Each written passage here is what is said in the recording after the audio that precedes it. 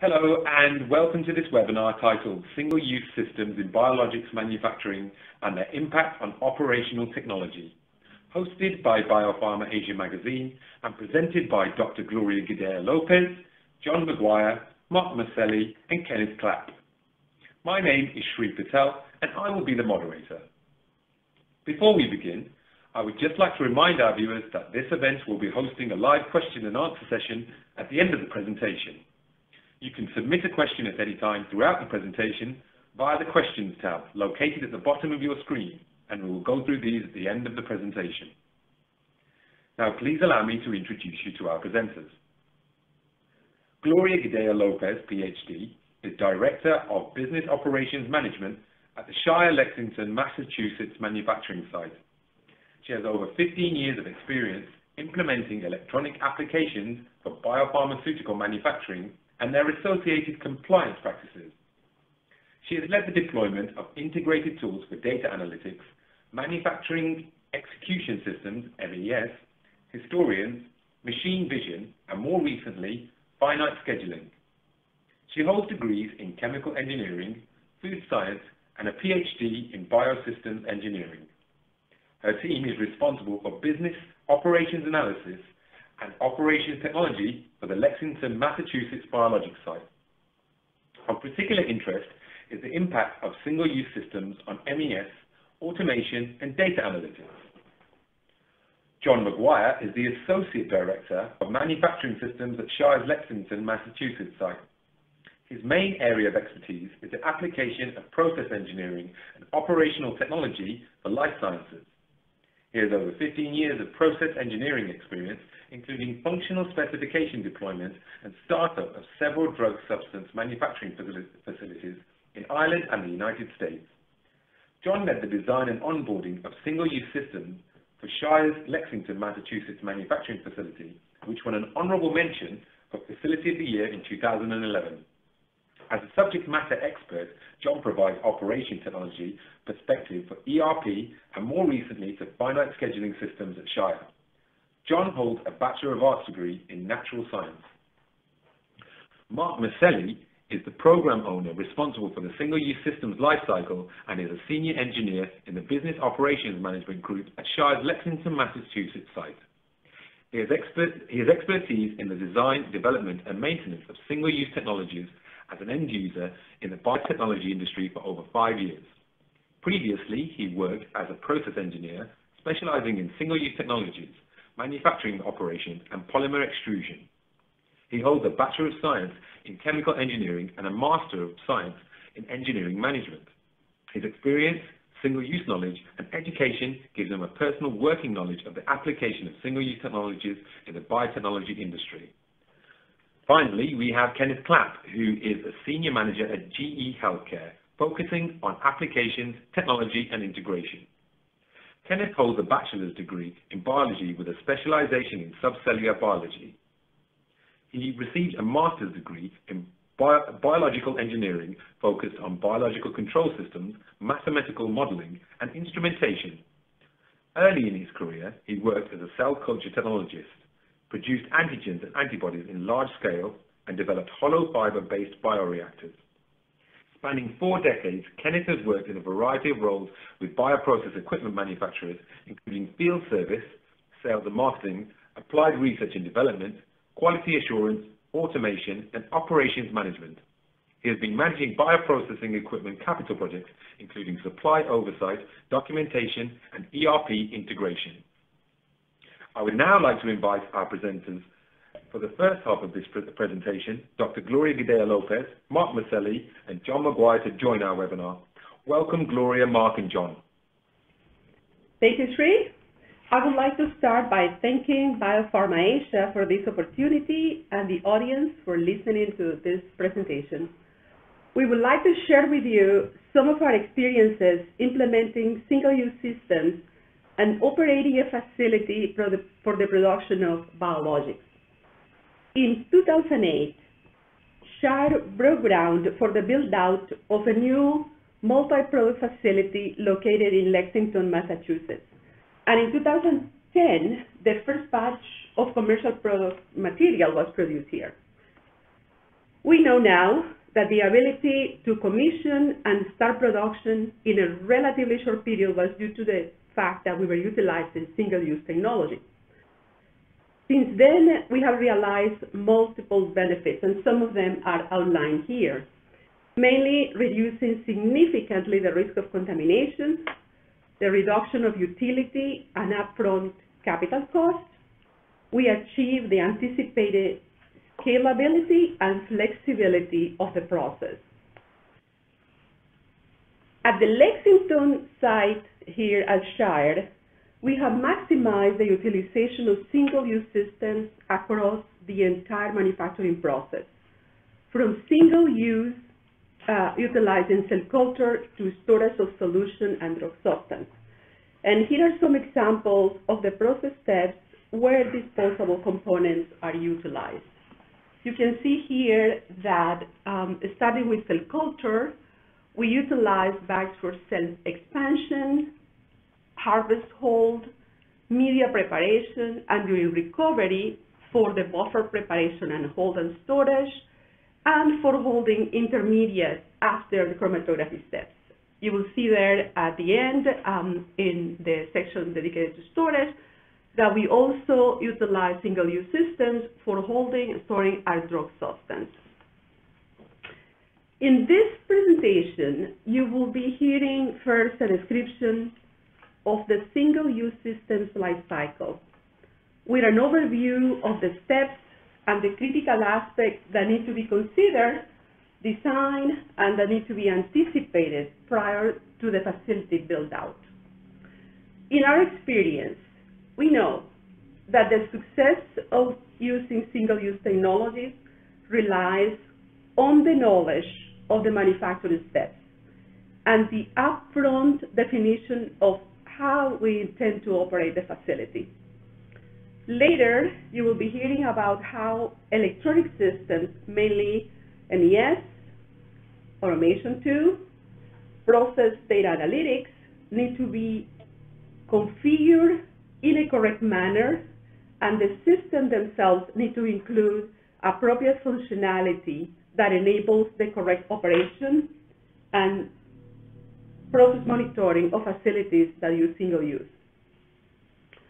We will also talk in the second half about the impact to warehouse and materials management, scheduling of plant operation, and last but not least, we'll talk about the impact of systems used for process monitoring and data analytics. Now, John McGuire will be discussing the life cycle of single-use materials used during the production of a batch. Thank you, Gloria. As Gloria stated, the Lexington manufacturing plant has an extensive use of single-use systems in all phases of our production, from our vial thaw and cell culture all the way through to the bulk drug filtration and freezing. During production, each single-use system has a product life cycle that consists of setup, in-use, and system breakdown. All of these stages of the life cycle need to be accommodated for during any operational technology selection, such as MES, or system interface configuration and batch record design. Manufacturing plants that use traditional stainless steel systems, they also have the stages to for setup, in-use, and system breakdown. In these cases, stainless steel plants rely mostly on validated, automated CIP and SIP cycles, and they perform with a certain amount of predictability. And the focus of these plants is mainly on the equipment management and the hygienic status. However, in manufacturing plants that use single-use systems, there's an increased emphasis on the accuracy of the bills of materials and detailed standard operating procedures to ensure the proper system setup. The stainless steel equipment is now replaced by single-use systems. It's really materials that need to be managed as materials as well as equipment. So accurate bills of materials and accurate forecasts is a necessity in order to ensure that material planning can be performed accurately. And this also impacts the supplier of the single-use systems, such as GE, and in turn that affects their suppliers as well to make sure that we can get the material to the sites in time and in stock. It also ensures that we have correct quantities of the right materials that are picked and kitted by warehouse personnel and get staged at the right time for production. Once material kits are staged and moved onto the shop floor, manufacturing technicians are required to perform a thorough material inspections prior to system installation. They also perform tubing welds, bag inflations. These are rubber parts, plastic parts that are being assembled on the manufacturing floor. If during the inspection or setup materials be found to be defective, sometimes this can get caused by damage that occurs during the handling process. Implementation of proper warehouse management and ERP interfaces can help make sure that those replacement materials are available to prevent any delays in production. The ERP interface will also enable technicians to perform material checks on the spot to ensure that single-use materials are in the correct stock status prior to use. And then they can also perform the material takeouts from inventory upon the consumption, and they can maintain batch genealogy and traceability. Once system setup is finished, the system moves to its in-use stage. And you can see that we have systems in use in this picture on the slide. We show buffer bags that are filled with buffer and they're staged and they're ready for production.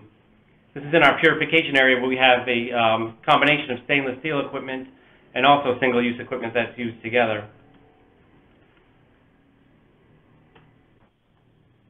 This picture here shows a bag that's filled with some solution. This is a prototype bag that one of our suppliers allowed us to use for testing in order to make sure that it was going to be suitable for use on the manufacturing floor. But once the system is in use, an MES system must allow for material placements to occur in the event of a failure. These requirements are needed because this does happen on the manufacturing floor. We've seen cases where we've had filters foul and they need to be replaced during the middle of production, or we've seen bags that are filling split on the sides on seams, and these need to be also taken out of production and replaced with material. So any MES system in batch record that is implemented needs to accommodate this fact of life that happens when you implement single-use systems. And it must also allow for this unplanned material to be available and introduced to the process and maintain the original material in the batch genealogy if that does happen. Then once in-use is completed, it moves into a system breakdown stage where system breakdown and MES system needs to allow for the ability to perform filter integrity testing, provide step instructions to break down in the proper order, and dispose them properly as well. In order to have a successful implementation, we need to have a clear understanding on how to operate. One of the tools to help with that understanding that we have at Shire are these process maps. The process maps were created for each product we manufacture at Shire, and they're based on international ISA 95 and S88 standards. These process maps are a visual representation of our manufacturing process. They're organized in a hierarchy. The highest level is the procedure, the next level down is unit procedure, then the operation, and at the lowest level is the phase. At each level, maps will show different levels of detail, such as boundaries of SAP in the process order, when bills of materials are pulled in, and when goods receipt transactions are performed to place manufactured material into inventory. At the operation level and at the phase level, process maps can show activities that are performed in parallel, or they can be either-or activities. The lowest level, which is the phase level, also corresponds with the work instruction on the batch record, shows interfaces with our process automation system, shows material usage per step, process data that gets recorded during manufacturing, any samples that are pulled at each step, LIMS interfaces, shows equipment that are used, and also SOP references at each step as well. Process maps can also help with the batch record creation, or whether you're converting from paper to electronic, or for a new facility that's going straight to electronic. They can also help with the verification of the batch record to ensure accuracy once the batch record is completed. Now I'll turn the presentation back over to Gloria, who will be discussing some more specifics involved with the processing. Thank you, John. There are multiple areas that are impacted by the implementation of single-use systems, but here we'll be highlighting key aspects of the following: warehouse and materials management, equipment management, scheduling, the configuration of master batch records of MES, and the impact and the preparatory stages and all the elements are considered for the proper operation of data analytic systems. The stars that you see here are intentionally applied, I would say, because in our experience, these are the areas where we have benefited the most from collaboration with our suppliers of single-use systems. This chart here is our attempt to illustrate the impact of utilizing single-use systems on finite scheduling. The ascending line with the dotted line that shows finite scheduling really indicates the higher variability that has been observed in facilities that utilize single-use systems. With these implementations, we know that now we are adding to the process new steps that had to do with the actual setup, the inspection, and all those details that you heard from John's presentation. But in addition to the higher number of new steps, you also see higher variability that depends on the operator's ability first to configure the systems, to inspect and operate them. With experience, that is expected to go down, but in the beginning, we see that it's higher variability, and there are studies that have documented this really well. Another area of impact that we see is in equipment status functionality.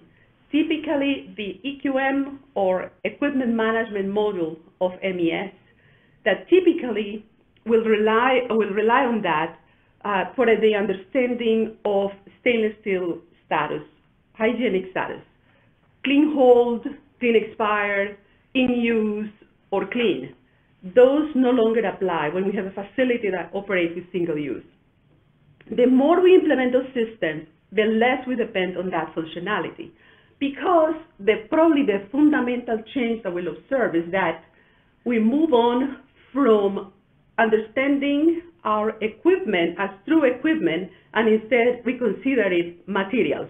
So we'll see an increase on ERP and the need for the proper MES configurations to bring clear bills of materials with the correct information that describe our processes, or the materials that will be utilized in the process instead.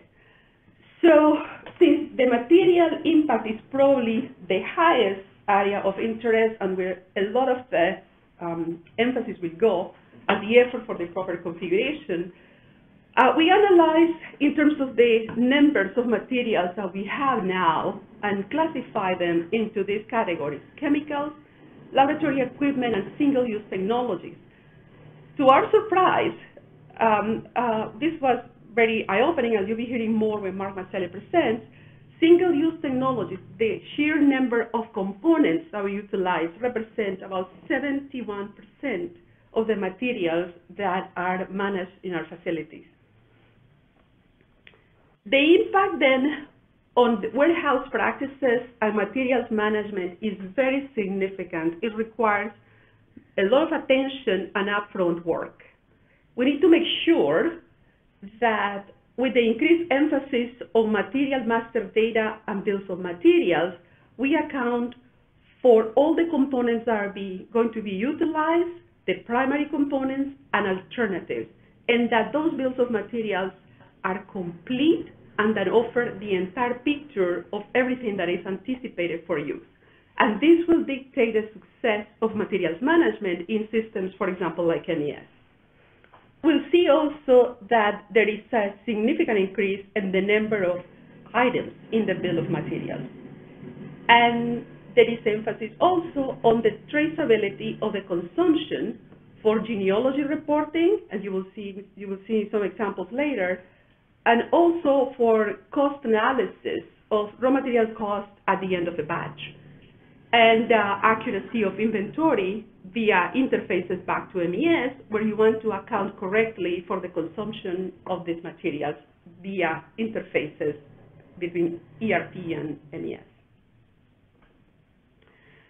And the next slide discusses the emphasis and how it changes the focus from equipment management to material management. We hinted at that before, and here are more specifics.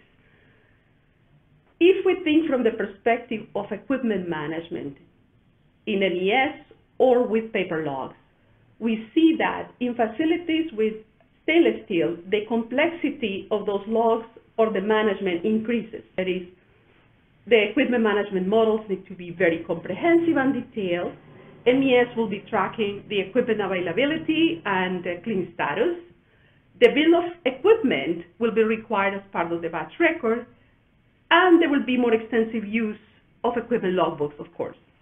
In the case of single use, we see that the reliance on those equipment modules is lower. Therefore, the complexity in their configuration decreases. We simplified the equipment management models. MES will be tracking the materials that are consumed, the system set up or in use, per the discussion that you heard from John McGuire on the life cycle. And then we will see that we need to rely more on the information provided by our vendor on the single sourcing, as well as information on multiple alternative materials. The lead times are very important. And we see then in summary that the dependency changes from equipment management to stock status of single-use systems in ERP. In the next slides, I would like to mention key areas of impact that we have seen on our data analytics. The ultimate goal is to collect detailed data and information about the consumption of our single-use systems and connect them to a batch so that we can have a general visualization and understanding of how changes, potential changes to a material and their variability can impact the yield of our process and the quality of the product. We start with data that we collect in procurement, and these are usually data from certificates of analysis and the age of single-use systems based on their date of manufacturing. We also collect new information during the QC, quality control inspection of those materials. And then we collect process information, where we are tracking details of our process and our yield and the operation in general through the entire process step. And at the end, we collect product data. We issue certificates of analysis. We acquire large amounts of detailed data about our production, as well as the stability of the product long term. And in summary, we can say that through the various stages of data acquisition, from procurement to end use, we are collecting large number of data then from vendors supplied, from information that we collect during QC inspection. But there is an aspect here, a third component, that is what we call the hidden supply chain data. That is, what happens when the provider of single-use manufacturers, or prior even to them, the components were produced? Were there any manufacturing events that affected the material? Are there raw material changes, polymers or additives that we need to be aware of? So all of this needs to work together. And also all this information needs to be presented in a manner that is representative of our process. So in the case of MES, for example, that will enable the acquisition of the genealogy and the traceability. And for that, we will require open data models that allow us to extract data out of MES and later summarize that information with data from other sources to obtain a general visualization of the impact or potential impact of changes to single use and other materials on our product quality and yield. And now I'm going to turn over to Mark Maselli, who's going to give you some examples of how we use analytics at Shire in relation to single-use systems. Thank you, Gloria. This slide demonstrates an output of information compiled with our analytics system. As you can see, this model represents a quantitative analysis of the process contact surface area by subcomponents.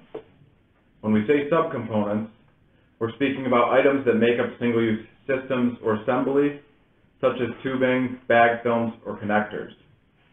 Each item is modeled based on its unique geometry to evaluate the exact process contact surface area of concern.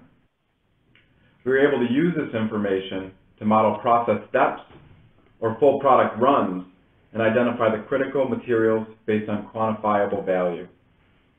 This information enables us to analyze this in more depth. This next model utilizes the information above to analyze the cumulative extractables by chemical. These models are simplified for the purpose of this presentation, but you can imagine these would get very complex as more single-use components are used in the production of your products. Traditional practice is to analyze each component or assembly individually, which is very tedious and labor-intensive. Understand that these models need to be continually updated as change occurs, which is simplified by the use of analytical software.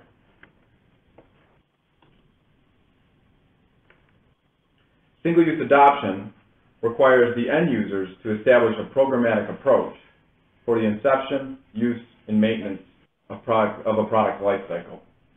This process is most useful if it is established before the installation, but it can be applied at any time. Shires found that programmatic approaches, which we identify as the single-use life cycle, helps us to facilitate the communication internally between departments that are not familiar with working together and with our suppliers. This relationship is established very early on.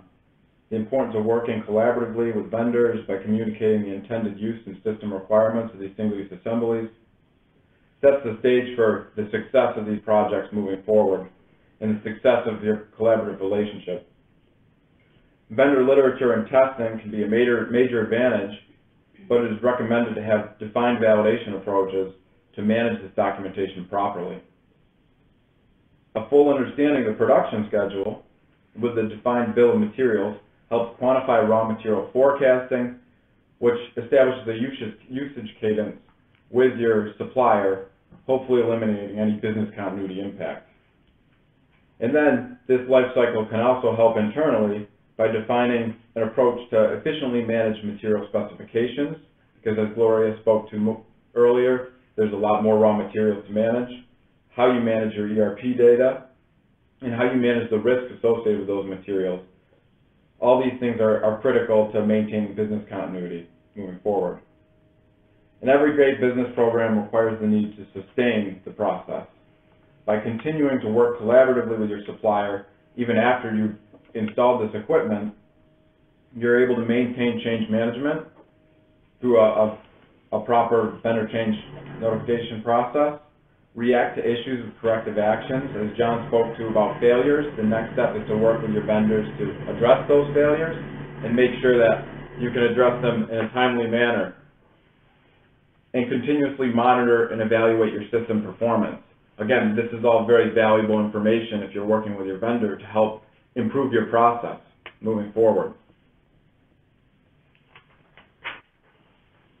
In summary, the adoption of single-use brings significant benefits, but presents unique technical and operational challenges. The importance of understanding and documenting the impact this has on your production systems should be well understood. And that's where the life cycle can help you really understand how that impacts your procedural updates, how you manage processes, how you manage your validation. So Shire suggests that a programmatic approach be applied early to help guide you through this management process and include the right players, the right departments up front. And finally, the importance of a collaborative working relationship between an end user and supplier is critical to the successful adoption of single-use systems. I'd like to thank everyone for listening to our presentation. We hope you have found this very practical. We'll now turn the presentation back over to Cherie to introduce the next presenter. Thank you very much, Mark and Gloria and John. So just as a reminder to our listeners, if you have any questions for Gloria, Mark, John, or Ken, then please click on the questions tab and send them to us. We will be asking these at the end of the presentation. I would now like to invite the speaker for the second half of this presentation, Kenneth Clapp, to present an industry perspective. Welcome, Ken. Thank you, Sri, for that introduction, and thank you to Gloria, John, and Mark. That was a great presentation, great discussion. I'd like to follow up now with the supplier's perspective and our recognition and acknowledgement of our involvement in the new single-use life cycle.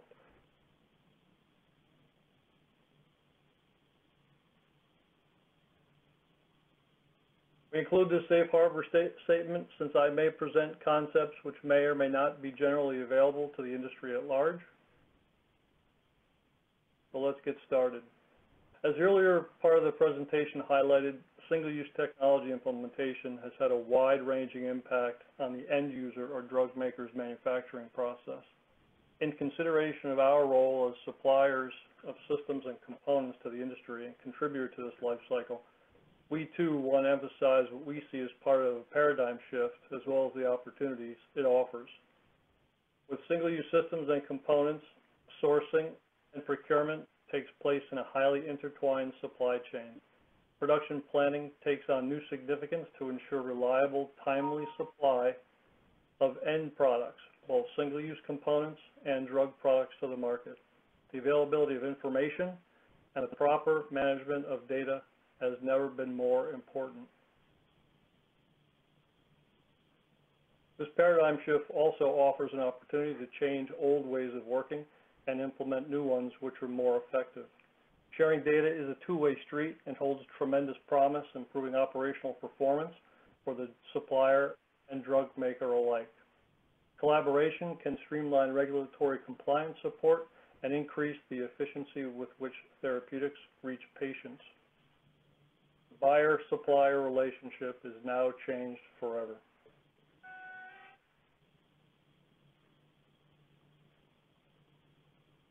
Within the biopharmaceutical industry, suppliers and drug makers are part of the process that brings therapeutic agents to market. Each organization focuses on the core competencies relevant to their individual businesses, with quality being number one, including sourcing, operations, and all of these which end in a reliable supply of products to the marketplace. These are parallel activities with common objectives by each organization. For reference, I've included the simplified representation of a biomanufacturing line from nutrients and media through cell culture and downstream processing to at least bulk drug product or substance. In the multi-use stainless steel scenario, these three data areas have been very compartmentalized, with only some of the information being relevant and available outside the drug maker's organization, with an emphasis on process data for workable equipment designs. In the single-use scenario, workflow data becomes much more important, and equipment data in general may become particularly useful in the future as within the context of digital industrial.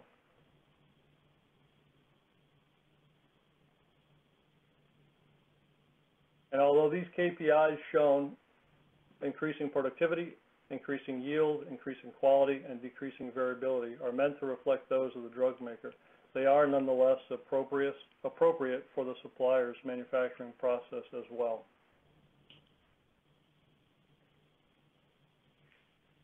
Looking at the supply chain before single use, it was predominantly stainless steel systems and piping. The supply chain was discontinuous, with a brief, transient, shared bid, buy, install interaction sequence, mostly coordinated through engineering companies. In this scenario, the supplier and end user are mainly independent, and procurement compartmentalization was compartmentalized with limited or no ongoing relationship. Even repair parts like mechanical seals and simple single-use components like filter cartridges were available from the drug makers, available to the drug makers from sub-suppliers to suppliers, maintaining that independence.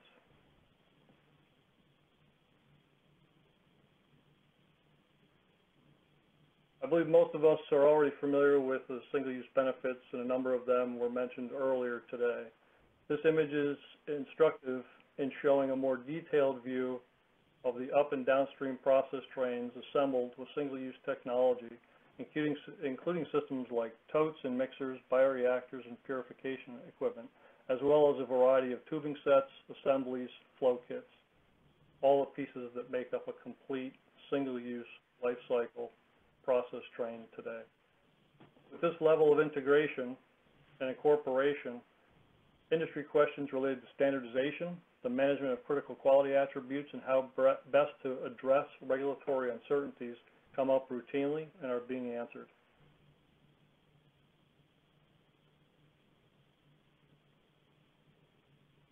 In the single-use case, equipment, systems, and many of the components are highly specific to each supplier. Use and operation is integrated and dependent.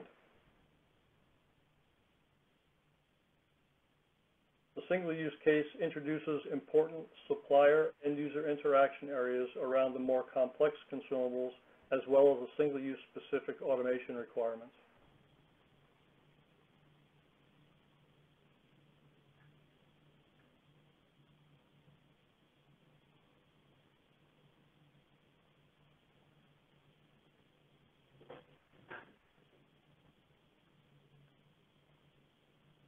To make the point in a different way, consider the multi-use and single-use differences in these essential topic areas.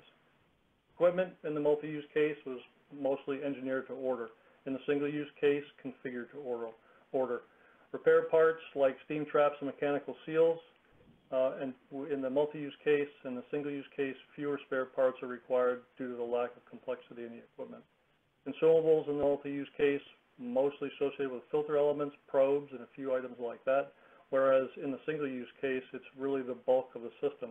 As Gloria mentioned before, 71% of their manufacturing process is made up of single-use systems.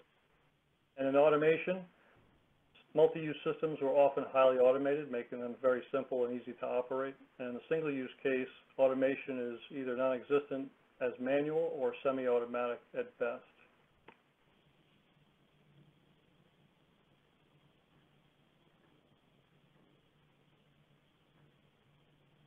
The image on the right is representative of the drug maker's internal data sources and information management systems, inclusive of enterprise resource planning, ERP, manufacturing execution systems, MES, and the related infrastructure.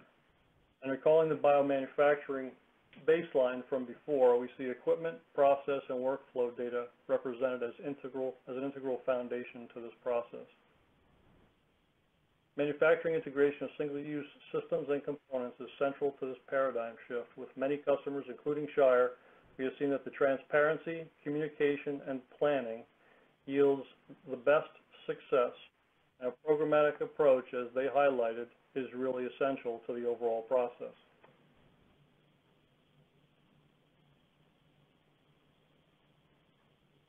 Raw plastic materials are converted into the various single-use components, such as single-use films, tubing, connectors, and other bits and pieces. Visibility around the manufacturing method, pre- and post-irradiation material characteristics, and biocompatibility. The depth and complexity of the supply chain and the shared sub-suppliers help align the organizations and also helps identify areas where materials, suppliers, and finished single-use items are interchangeable.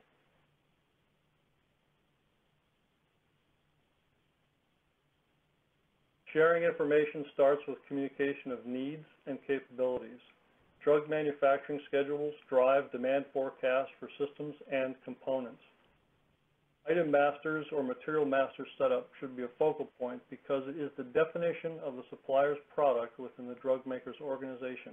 And to that end, supplier documentation such as drawings, bills of materials, and certificates of analysis can be associated with the item master right from the beginning. It is important then that for the supplier to know and understand this essential use. Which supplier documentation does the drug maker require, and how does it get associated with the item master? Understanding how each party's change management process works and how one affects the other is vital. And an agreed upon approach to incident investigation should be decided at an early point.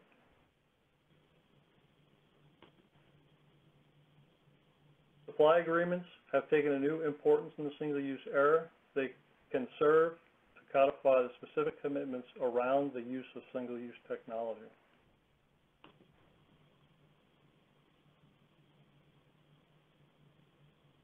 Single-use technology incorporation dictates that operational analysis must now be extended to include delivery, receipt inspection, installation, setup confirmation, use, interchangeability, and disposal. Equipment design should consider single-use component tie points, including guides, channels, and holders, the orientation of the single-use assemblies, access, and complementary labeling. Consumables design, of course, must be robust, but integration and operation can be improved with proper labeling, a thorough understanding of the interfaces and interconnectivity, as well as not being overly complex.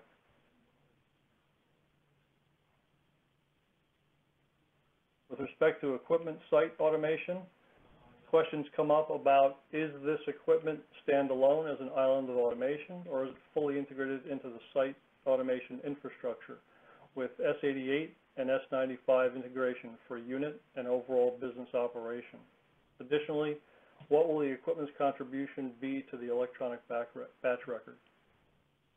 In consideration of the consumable-specific automation, questions about, will the automation system be used to enforce operational consistency?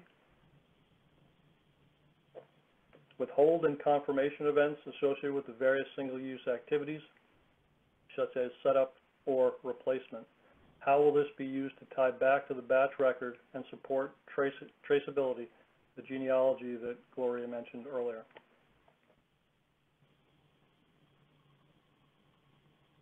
I've provided here an example of a simple example of a filter cartridge as a single component that could be sourced from multiple suppliers, and highlights the incorporation into the item master. Each vendor could have different content, format, or delivery medium, which creates a certain level of complexity at the outset. And as the Shire folks highlighted, there are numerous components involved in making up the bill of materials for a manufacturing run. So we can see how this possible complexity grows exponentially.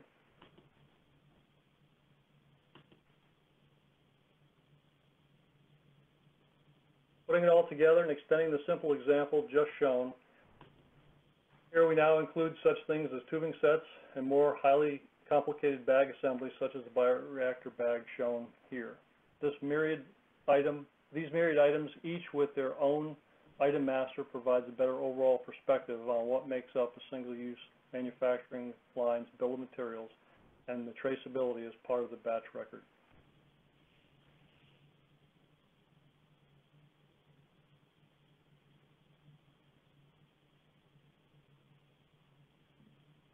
By comparison, the data provided by suppliers in support of multi-use equipment was primarily contained in the contents of the turnover package, including stainless steel material certificates, welding documents, and elastomer material certificates for O-rings and valve diaphragms. Whereas now, with single-use systems and components, the data goes beyond just the turnover package, with requirements extending to the film, tubing, and a large number of the other plastic components for manufacturing process information, biological compatibility, and leachables and extractables data.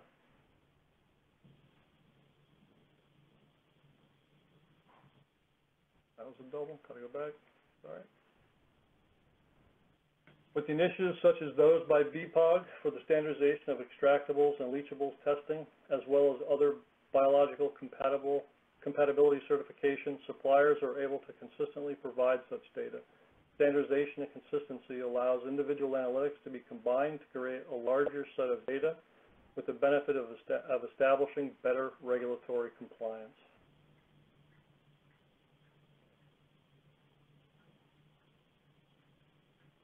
Again, with reference to the baseline process flow diagram, it's worth noting the workflow within the drug maker's operation contains valuable information to collect for themselves, but also to share with suppliers regarding point-of-use feedback. Feedback such as packaging effectiveness, labeling, and modes of failure. This is the core manufacturing operation. In the multi-use case, the supplier has had limited involvement in the ERP or MES setup and integration.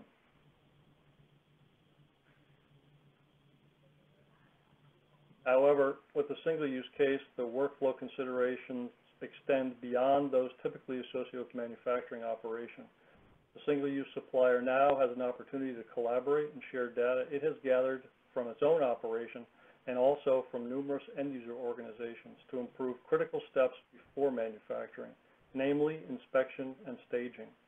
Done properly, data and information sharing combined with training can identify aberrations, reduce failures, and improve the readiness for manufacturing, ultimately increasing the successful manufacturing operations.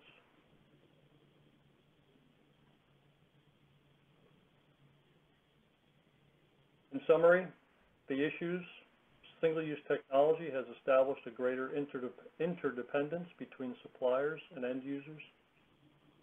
Supplier-end user dynamics have changed, no longer as it once was.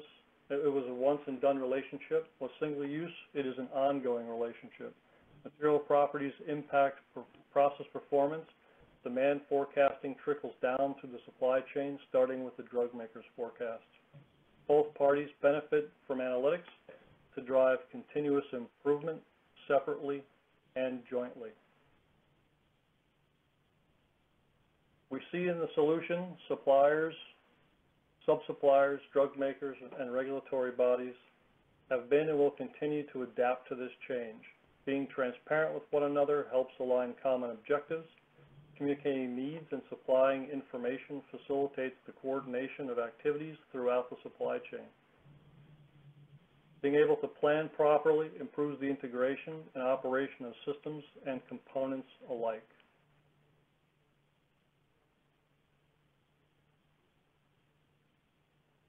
The result of all this collaboration is the greater availability of quality therapeutics.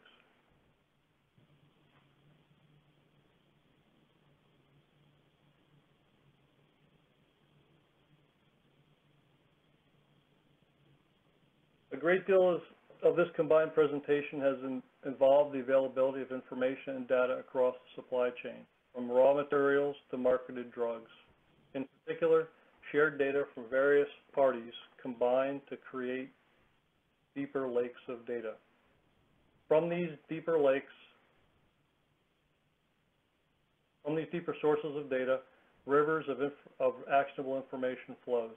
This liberation of data will help biomanufacturing be part of the fourth industrial revolution.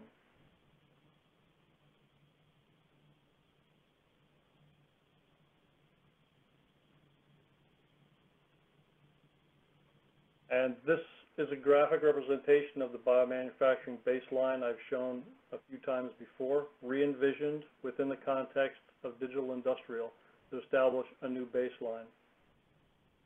This new baseline includes agnostic hardware and software connectivity, a new level of data aggregation used for insight and action, and where unit operation analytics and process-wide analytics draw upon large reservoirs of industrial data and at some point provide prescriptive instead of reactive activities for better process outcomes. I want to thank you for your attention today.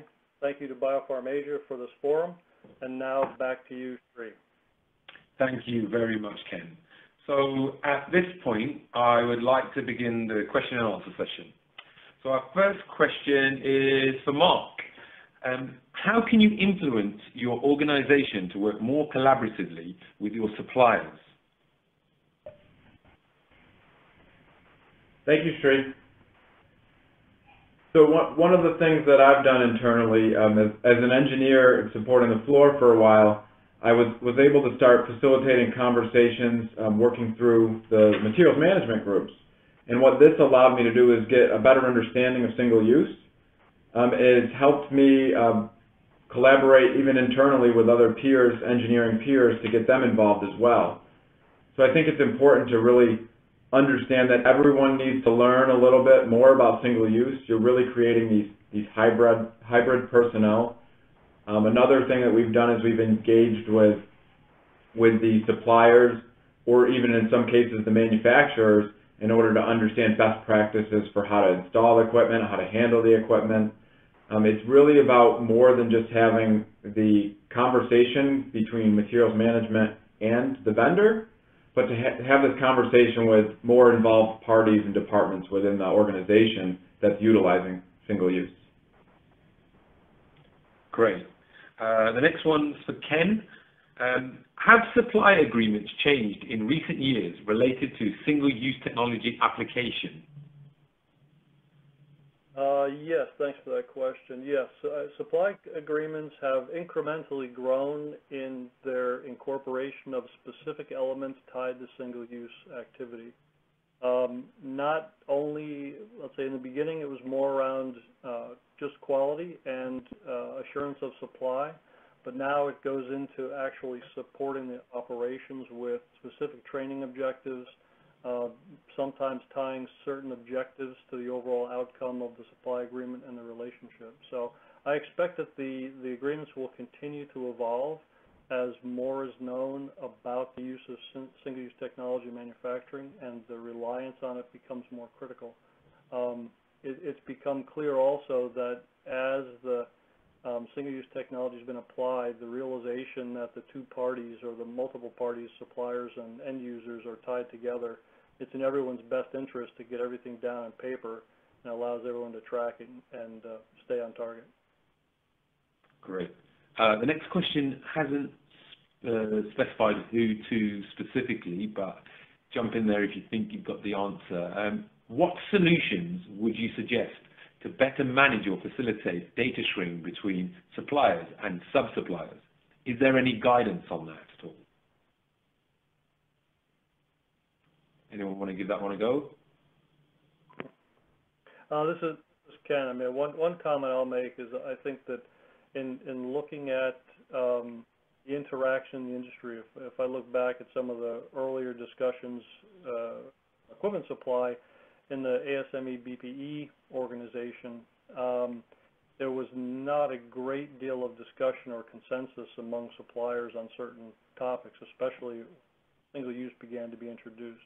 But now the reliance has grown enough where multiple single use end users recognize the value of agreeing on such things as just leachable and extractable test parameters. With that, the ability to manage process data and supply chain data through the manufacturing process will be improved. Great, thank you very much for that. The next question is for Gloria. What specific recommendations do you have about the implementation of electronic systems in plants that operate with single use? Yes, I'll say there are many considerations, but in general, I'll say the ones that we really need to keep in mind is that let's think of two things here. One is the systems themselves and the functionality that they have to contain, but also the interfaces. By nature, these processes with single use are more manual, so we need to be very mindful of that and design and implement an interface between automation and MES that allows the process to stop, go through the changeovers, and resume. The other thing is that the MES system itself needs to contain functionality that allows to consume and replace a material in the middle of an operation and account correctly for that inventory consumption and reflect it correctly in the genealogy. But most of all, needs to allow for the change to happen, replace the component, and continue. So we say that those are key items there. And then the third one would be in regards to process data analytics, that we need to have systems that allow us to replicate or represent correctly what happens in the physical world, in the physical process, we need to have accurate representations of our operations in the analytic system, and then associate to the various steps the actual data and run the analysis and produce the reports that we have anticipated. But if we don't have the right functionality, it's not really possible to create those analyses. The last thing I would say about analytics there is that we almost have to walk backwards. We need to anticipate what kind of analysis, what kind of reporting we want to see, and then configure the data correctly. I would say that that applies in general to any process data analytics, but in particular in this case it's important because we rely on the availability of data from the vendors and their suppliers. So all of that needs to be anticipated. I would say that those are the key areas to keep in mind. Thank you very much, Gloria. Next one is for Ken. Has single-use product development changed to reflect end-user needs? Yes, I think especially new product development has most definitely changed. I think that what we see today, and we have an example of a new film that's been developed really from scratch to address probably a decade and a half's worth of input from across the industry. So I think the focus is on getting materials that go into a finished end product, a single-use product that meets the broadest section of requirements, particularly around biocompatibility, robustness in the case of film, and security of supply, because those things resonate with virtually every end-user organization that we talk to. So it's no longer, say, driven by the convenience or accessibility of a particular plastic raw material. It's really about engineering materials that are specific to the appropriate application in biopharmaceutical manufacturing. Thank you very much, Ken. Next one is for Mark. You spoke about the importance of a programmatic approach. Do you have any recommendations on how to maintain vendor change management as part of this program? Yes, thank you, Sri. So with this, one of the things we learned the hard way is that things are always going to change, right? And so when I spoke even about the data analytics, the awareness that there will be change and how do you manage that change without having to basically reinvent everything you've done. So I think the important part to do with that is when you're making change, when you're designing systems, you want to understand that there will be change. When you're designing a validation program or approach, you want to make sure that it's not going to be extremely labor intensive with no value added. You really want to establish a program that is a little more modular in its approach so that you can do pieces based on what the value added activities are. An example of that would be if change management comes through and a vendor says they're changing their manufacturing site, but the process is staying the same and the materials are staying the same, I don't want to requalify everything. I want to just focus on what changed. And I want to make sure that I can document that and amend that to existing information. Other experiences we've had on this are how we set up a system to make sure that we're not impacting every procedure, just parts of procedures as things change or components change or materials change. Great, thank you very much, Mark. The next question is for Ken. Automation was mentioned in the context of single-use integration. Are there any specific recommendations to improve manufacturing operations? Yeah, thanks, Sri. Yeah, I think in general what we see is that a purposeful approach to analyzing the manufacturing process. Things as simple as what two pieces of equipment are going to be adjacent to each other and how do they connect. When a single-use component is involved and there's some level of automation, to review that connectivity, that operation in that context is important, so that if there are opportunities for the automation to enforce operational consistency, it should be taken. You know, is it a single confirmation that a connection was made? Is it a double confirmation? Will there be the use of electronic methods like proximity sensors or barcode scanning to ensure that things are connected properly and actually used at the right, you know, the right tubing set or right assemblies in the right place at the right time? You know, avoiding some of the change-out issues that Shire mentioned earlier. You know, I think it gets down to really allowing the supplier into the drug maker's organization and sharing what that process, that manufacturing process, looks like operationally, and working on it collaboratively to come up with the right solution for the automation.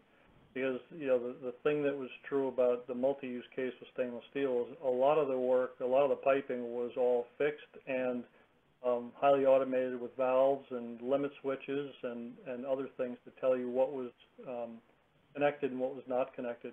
You don't have that same luxury of single use, so other methods and measures have to be taken. Thank you very much, Ken. So that seems like all the questions that we've had through today. I would like to take this opportunity to thank all our presenters, Dr. Gloria Gadea-Lopez, Mark Maselli, John Maguire, and Kenneth Clapp for sharing their knowledge with us. Audiences can view this webinar on demand by visiting biopharma-asia.com, and feel free to share this with your friends and colleagues who are also interested in this topic. Thank you very much, everyone. Thank you. Thank you. Thank you. Thank you.